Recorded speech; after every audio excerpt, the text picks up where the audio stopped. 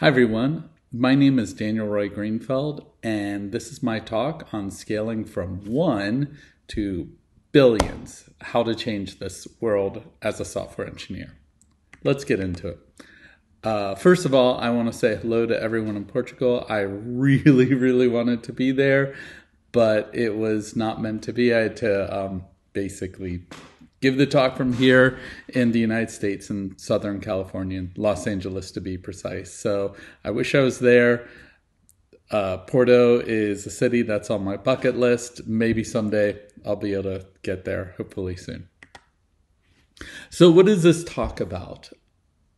What I want to talk about is how what we do as an individual scales up. And then more importantly, what happens when what we do actually scales up. And it's a very deep topic, and I'm delighted that I was invited to talk about it. So let's go. But first I want to step back in time, or rather the beginning of this story starts in 2004, a long time ago. And it was so long ago that I had quite a bit more hair, and actually, as you can see, it's rather curly, and if I would straighten it out, it would reach down to my pants. That's how long my hair was. And at this time, at the end of 2004, I got an interview at NASA, which is incredible. It's like, as a space nerd, it was my dream come true. I had wanted to be an astronaut growing up. But there was a downside to it, which was that I couldn't imagine I was going to work for NASA. I mean, why would they hire me? I have no computer science degree, and at that point, I only had 7 years professional experience. So I just knew I was not going to get this job. So I came up with a plan. I didn't despair. Rather, I decided to treat the interview as a practice session. And I took my inspiration from Jackie Chan's incredible 1984 movie called Meals on Wheels, which had been released about 20 years before I got invited to interview at NASA.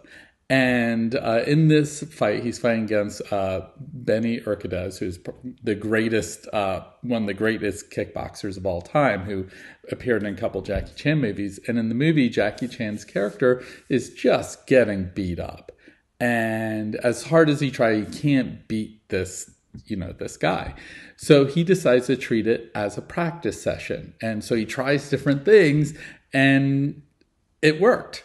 He ended up beating his opponent and winning the day. So I decided to do something similar, which was I would test new approaches to typical interview questions. I mean, why not? It was bound to fail, so why not just try different crazy approaches to interview questions? And basically have fun. I mean, how often do you get to interview at NASA, right? I figure it was like my one shot. I can't win, so why not just have fun and, enjoy the moment? So how did it go? How did my interview where I was trying out new techniques with NASA go?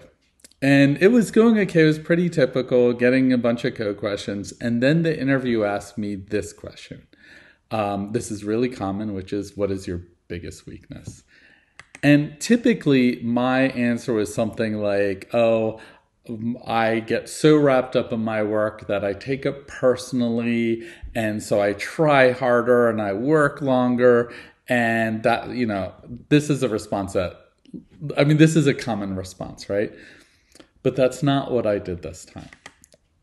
This particular occasion, I said I'm stupid and lazy in an interview. And the NASA interviewer, this was what was on her face. She looked at me like I was crazy. And what she said was, are you going to explain that? And so I did. I went into it in depth. And so I started with I'm stupid. And in summary, I said, I can't figure things out. I can't remember things. And I'm too stupid not to ask stupid questions. So let's go over each one of these and I'll explain what I meant. And what I said in terms of I can't figure things out, I always look for libraries first. If I am trying to figure out a complex programming task, instead of rather than trying to figure out something at a low-level library, I'll look up for a package or a tool that does it for me.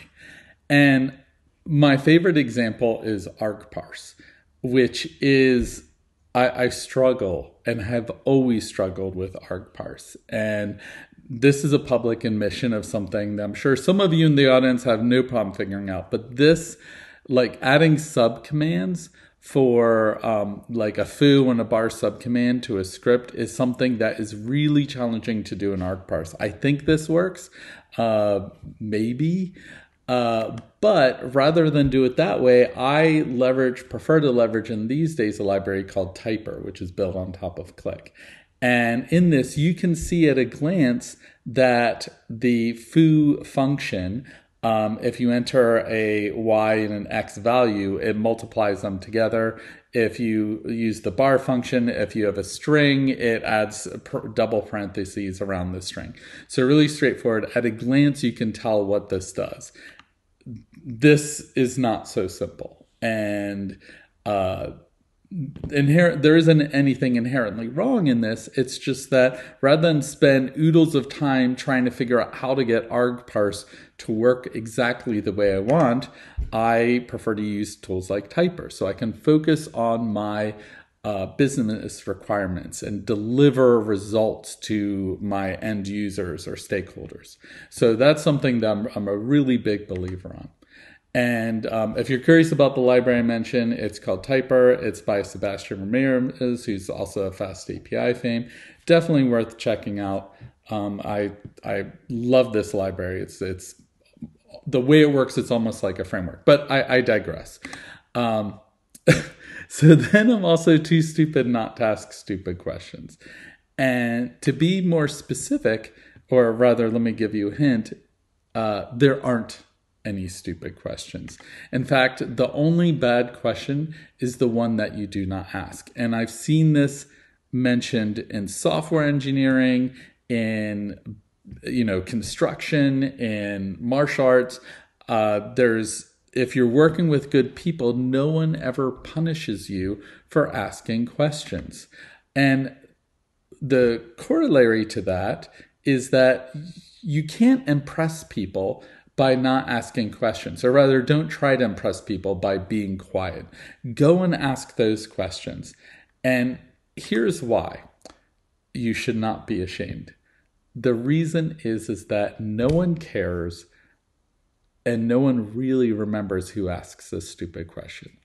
I promise you, I can remember times at events and classes where someone asked an outrageously crazy question, and unless it was and not offensive, I'm talking about like one which is predicated on ignorance, no one really remembers who asks those questions. Or if someone is asking those questions and someone remembers, oh, I remember when this person didn't know anything, and now look at them, they're like this super senior engineer. What happened? It's like they grew up. So no one really cares in the long run about the questions that you ask at a professional level. And in fact, I believe so strongly about this. I've written an article about it. You can find it on my personal site. It's called Obey the 30-Minute Rule. And it is basically built off of this idea of don't be afraid to ask questions. And the 30-minute rule works like this. Don't waste more than 30 minutes on a problem without asking questions. And the fact of the matter is that there are times when you simply cannot resolve something unless you ask questions, where there are pieces of a puzzle which are not apparent, you can't find on Google or Stack Overflow or other resources. You have to ask questions. And of course, you're not stuck to 30 minutes. Some people like 60 minutes or longer. The important thing is don't be afraid to ask those questions. And from a software engineering point of view, it's awesome when you're not stuck on a problem or spending hours or days or weeks on something and you're liberated and encouraged to ask questions.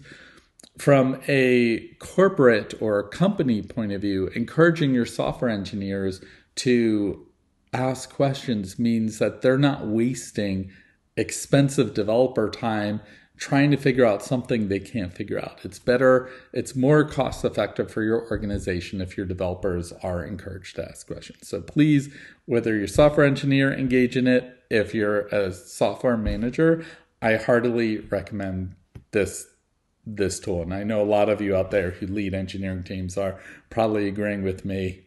It's super common. One more thing about ask questions.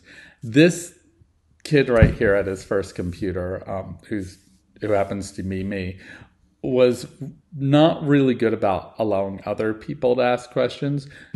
Don't be like me. When I was a teenager or an adolescent, please allow others to ask questions and make requests and learn as well. Don't hog instructor time.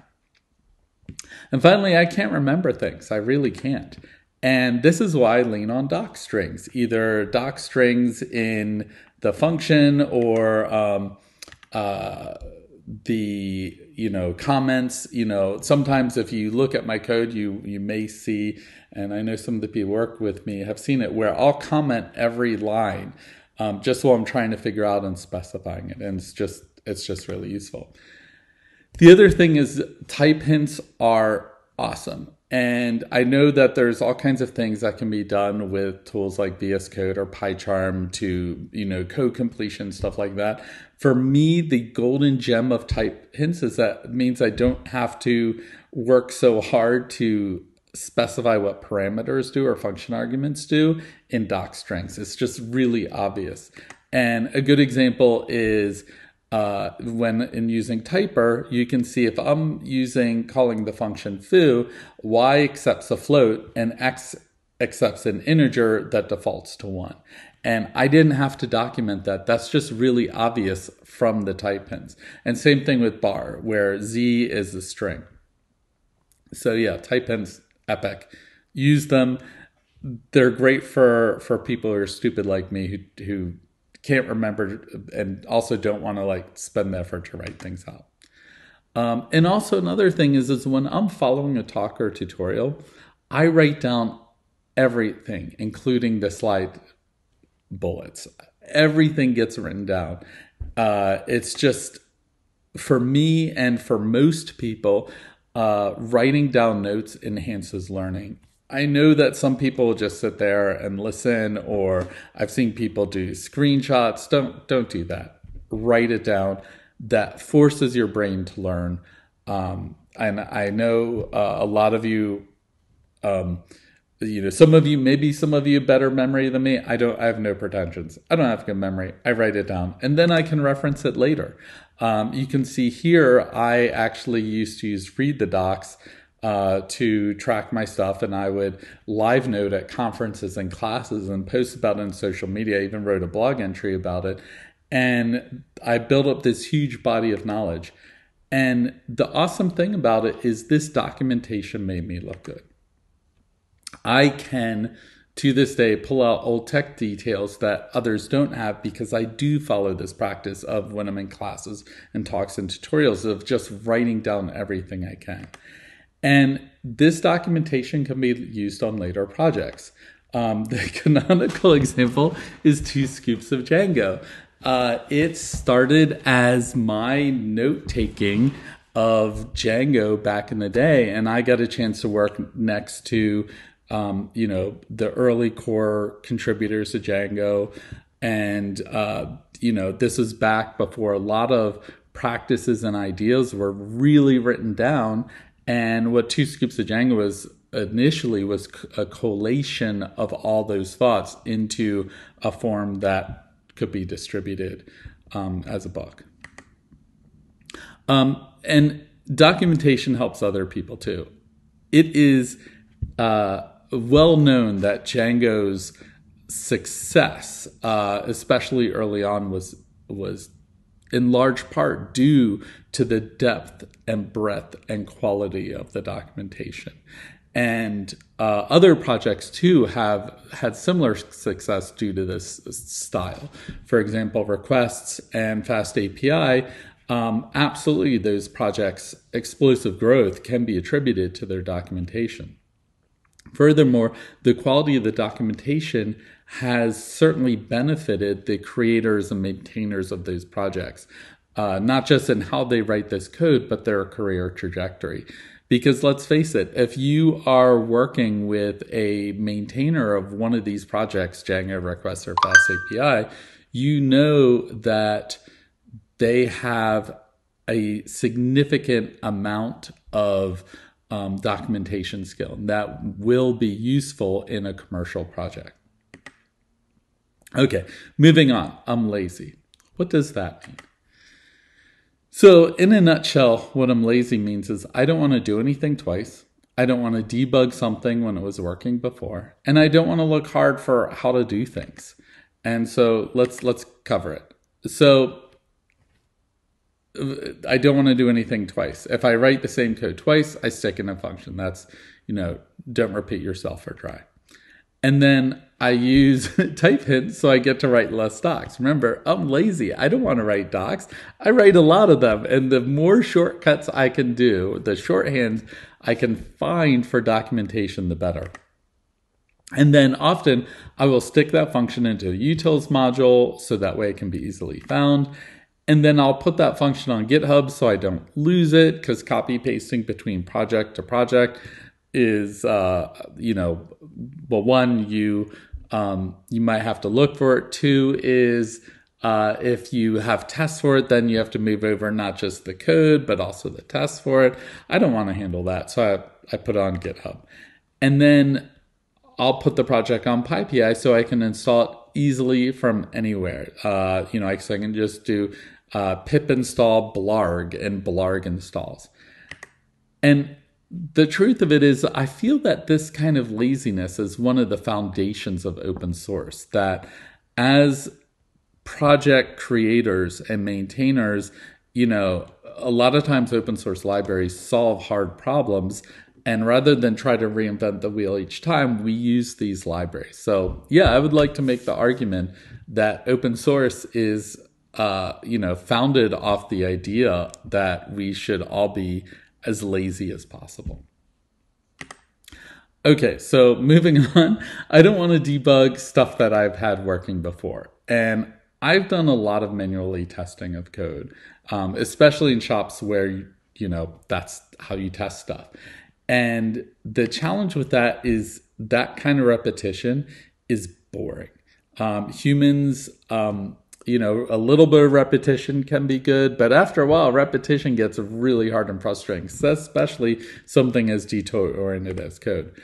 And when we get bored as humans, we stop paying attention. We start making mistakes. So yeah, the problem with doing manual testing of code is it's boring and it's error prone, and we get in trouble because our code doesn't work. So the answer to this, of course, is write tests. And so that way you can avoid having to do more work. Because again, I'd like to be lazy. Something else I want to mention about tests and having test suites for your project is make it really easy to find how to run tests. It's always really frustrating when you come into a project and you have to drill down into the documentation really deep to find how to run basic tests. My belief is you should put the tests right into the README. And in fact, the README should cover these three things. Everything else is, it's extra bits of niceness, but these are the three critical things: how to install a project, how to run the project, and how to test the project. Again, everything after that is, to use a colloquialism, it's icing on the cake. It's not necessary, it's nice to have, but if you want cake, you have to bake that cake. And these three things are the cake baking, if that makes sense. All right, so that was kind of my answer. And yeah, it was kind of funny because normally I'd have died of stress, but again, I wasn't gonna get the job, right? But I did. I got the job, and yeah, I was lucky. I I was fortunate enough to have been interviewed by someone who is visionary, probably one of the best engineering managers I've ever met, Sharon Campbell. She is incredible. And honestly, Sharon, if you happen to watch this, I've mentioned it before in public, I reach out to you. Please contact me. Octopus could use your talents. I'm sure other companies could as well. And I hope you're doing great. It'd be great to catch up with you. Okay, so yes, moving on. I worked at NASA from 2005 to 2010. It was incredible. I got started in Python. Thank you, Chris Shenton, who actually is not far, well, relatively speaking. He lives in Barcelona now. I met my wife near the end of my time at NASA. I open sourced my first code, which is what has become Django Crispy Forms. I learned about climate change and I coded a lot. And I want to focus for a minute on climate change. And while I was working at NASA was when the current viewpoint of climate change really got cemented, that the scientific consensus came that we are warming up our planet through adding too much carbon to the air, and we're facing, global climate change in the decades to come. And I started to do more as an individual to try to address climate change. I recycled, I composted, I did what I could to reduce my carbon load. But I always wondered if it really made a difference. And the reason why is my effort as an individual and my small circle of associates was nothing in comparison to gigantic fossil fuel interests with 100 years of marketing experience who had, as we've seen with the failure of, the COP conferences over the decades, politicians, well, they'll say one thing, they keep signing off on, expansion of drilling and other things. So, and there's also just people who, unlike fossil fuel, who has known about global climate change since the 1970s, there are still a lot of people who deny the 99% scientific consensus. So, I always wonder what difference I could make. And as an individual, it doesn't matter what I do. So let's return to this later. I know it sounds like a depressing topic, but we'll get to it. There's a point to all of this. And the other thing I did at NASA that I mentioned is I coded a lot. And let's get into that a little bit before we return to the topic of climate change. I wrote an article a few years ago called Code, and I'm going to summarize it really quickly here. And that is, if you want to get good at anything, you need to practice. If you, when you're at this event, you're getting exposed to tons of new ideas and libraries and different approaches to doing things and tutorials. And those of you who are fortunate enough will be working with core contributors from different projects. It's super exciting. When you learn this stuff, go and practice it, use it, try to build something with it. Always be trying stuff out, even after this. When you go on to other things, other events or classes or things that you learn, always be typing, trying things out. And speaking of typing, pair programming is great. I know a lot of people who swear by it, and that's where you have one person typically typing and the other person's looking over the shoulder. But if you're pair programming and you're trying to improve, try to be the person typing. You will learn faster if you are typing. If you're taking a class, and I know that there's tutorials here, always be typing. Try to keep up with the instructor. Don't get distracted. Focus on the fact that you are here and this time is gold to learn from the experts that are here at DjangoCon. If there's no exercises in the class, if it's just like straight up lecture, honestly, or you're watching a spectator sport of coding or talking about code.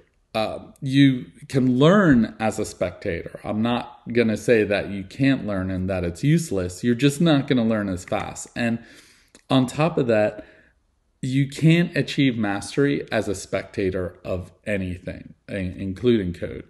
And the corollary for this in, tech and startup circles is, there's the movie The Social Network. And when it came out, for a few years after that, there's all these people go to events and they would want to be tech CEOs. And I remember this one really frustrated VC telling someone, you can't become a tech CEO just by watching The Social Network. You have to understand the tech that you're trying to build out.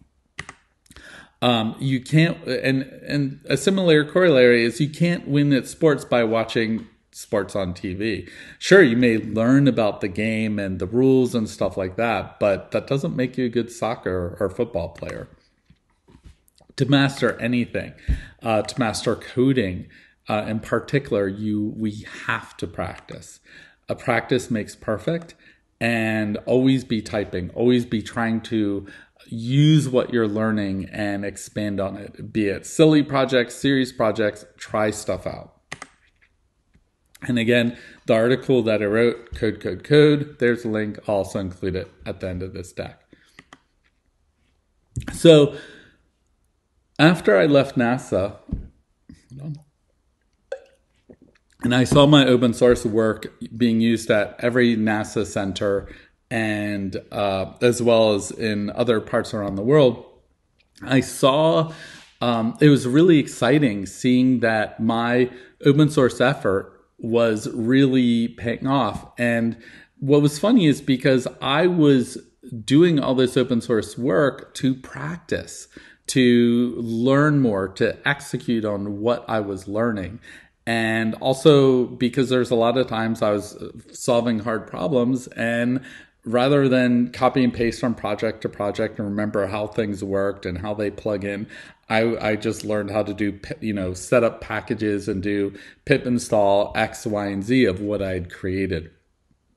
And yes, there was, as I mentioned, there was a rush when other people's complimented my work. I was like, great, yeah, someone's doing it. But really, it was to practice. And here's a bunch of things that I created back in the day. There's what became Django Crispy forms. Django packages is something that my wife and I created in our first year together. And we also, in 2012, we worked on the Django class-based views documentation refactor. We started that at DjangoCon. Until then, the docs were... they were not really clear, and there were questions about class-based views. So we and a bunch of others came together and refactored the documentation so it's useful. I helped Audrey build out Cookie Cutter. Audrey is my wife, and she's the creator of Cookie Cutter. And building off of that, I laid out the foundations of Cookie Cutter Django.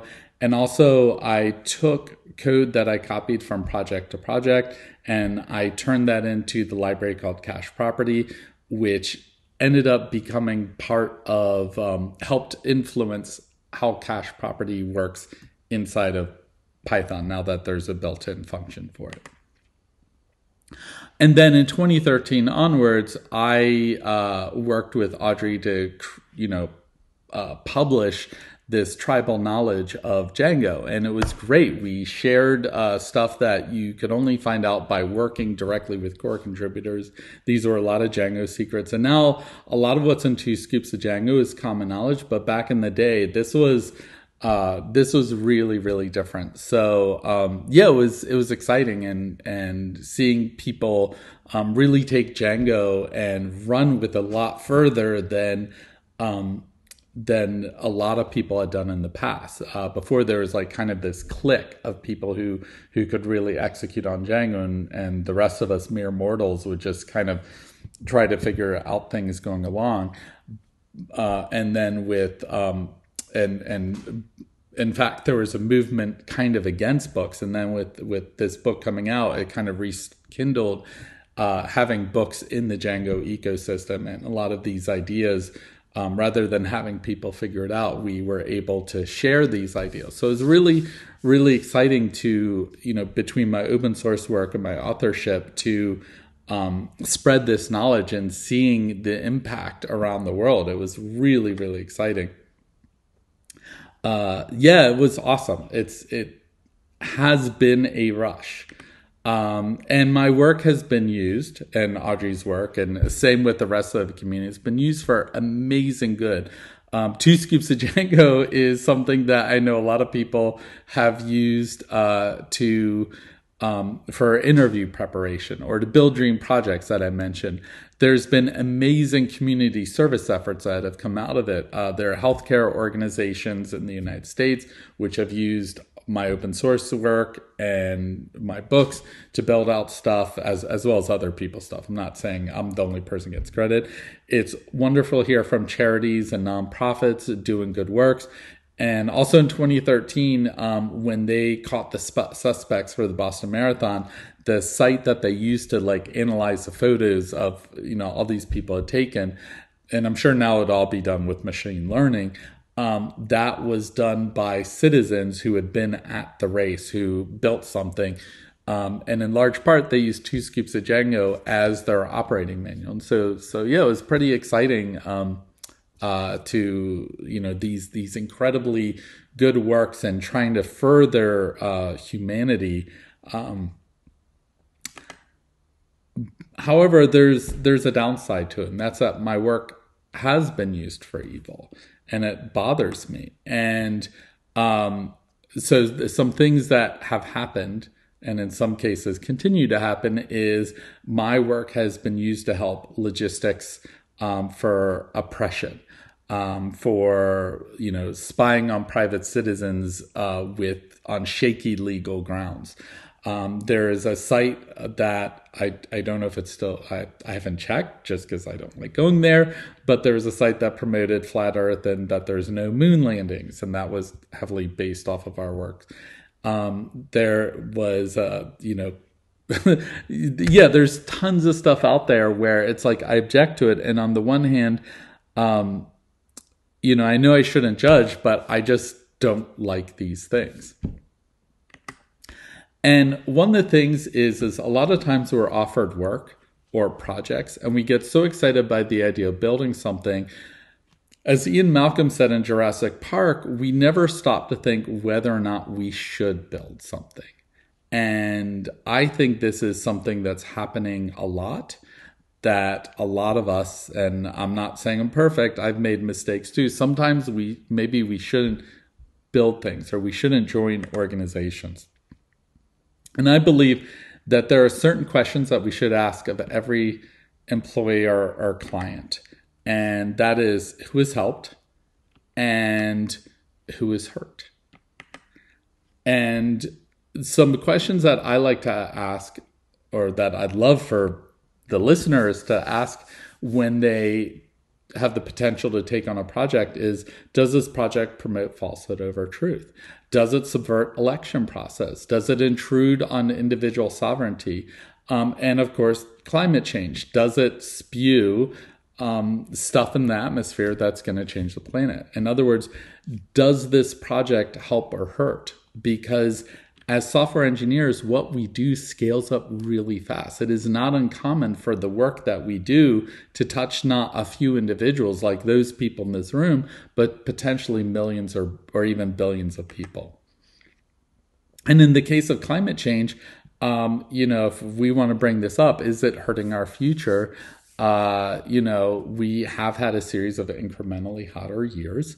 In the past 7 years, each one has been hotter than the last. This year, Europe and South Asia suffered devastating, heat waves and drought.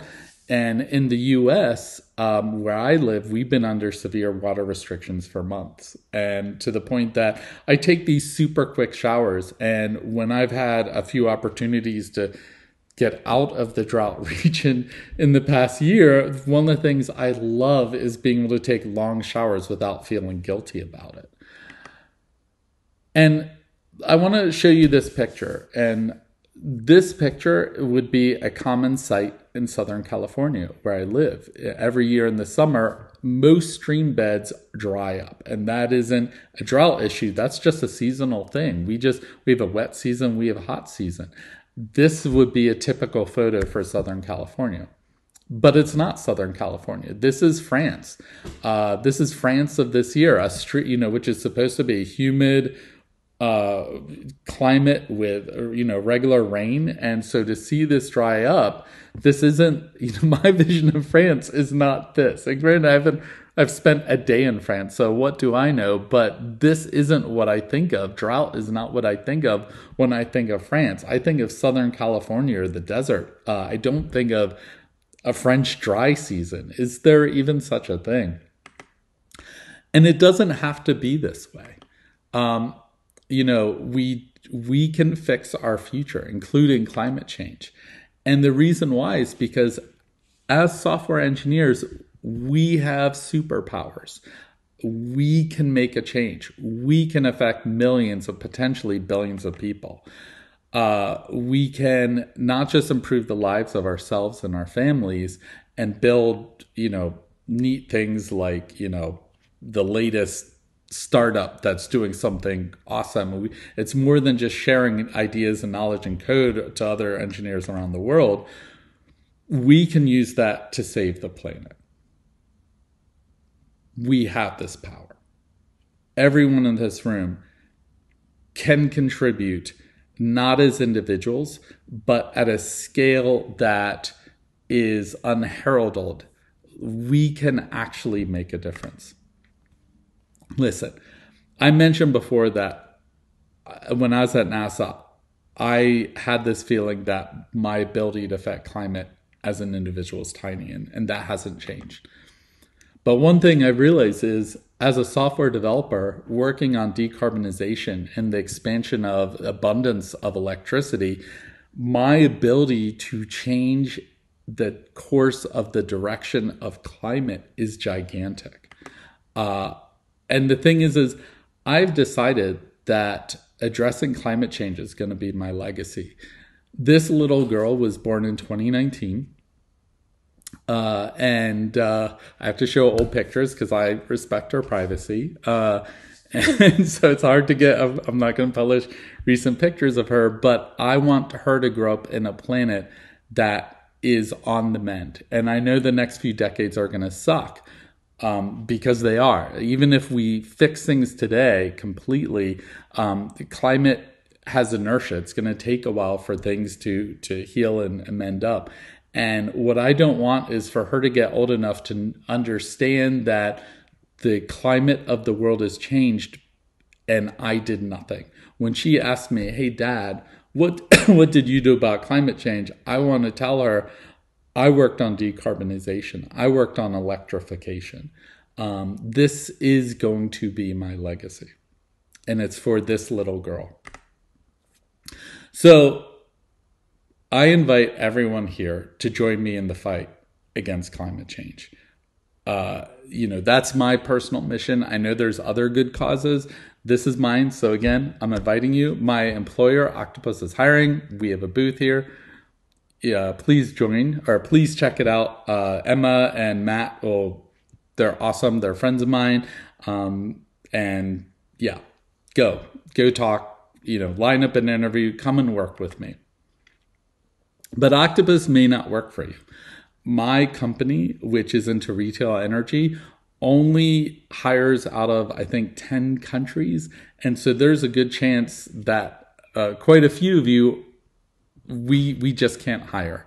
And that's not going to change. That's outside of our control. So you can ask me, well, why aren't you doing this? Or you might ask Matt or Emma at the booth.